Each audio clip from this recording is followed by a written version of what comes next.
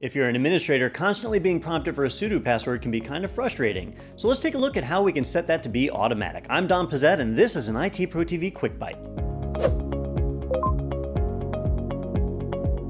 Disabling the sudo password prompt is actually pretty easy to do. We can use a tool called sudo to do that. So to basically get in and edit this, we need to run sudo sudo.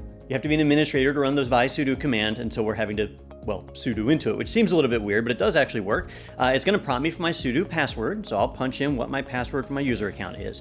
And now I'm editing the sudoers file, which is /etc/sudoers. You could edit it directly, but if you make a mistake, you can break the sudo command. By using sudo, it's going to make sure to do some checking to ensure we don't have any mistakes. Now I'm going to go all the way down to the bottom of the file. This file is processed from top to bottom, so any changes you make typically need to be done at the bottom of the file. And I'm going to add an entry in for my user account. I want to be able to run sudo without having to provide a password. I then need to tell it what commands I'm authorized to run and from what machines I'm allowed to use this from. As an administrator, we're normally going to say all equals, and then in parentheses, all again. I'm allowed to run all commands from all workstations. So if I'm remotely connected in, I will still be able to run those commands.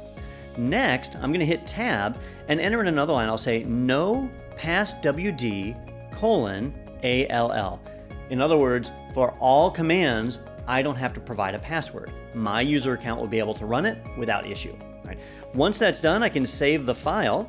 We'll just save those changes. And now that that's done, it's taken effect. But you might not notice it right away. Sometimes you need to exit out of your terminal and get back in before it fully takes effect, and that's because the sudo command can actually cache your password, and you may think you've made the change, and it's not actually working. Now that I've gone back in there though, I can do a sudo who am I, and see, it didn't prompt for a password. So pretty easy to get that squared away.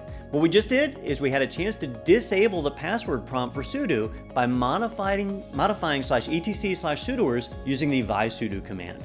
Well, if you want to learn more about the Linux command prompt or really IT in general, be sure to check out our website over at ITPro.tv. I'm Don Pezet, and this is an ITProTV QuickByte.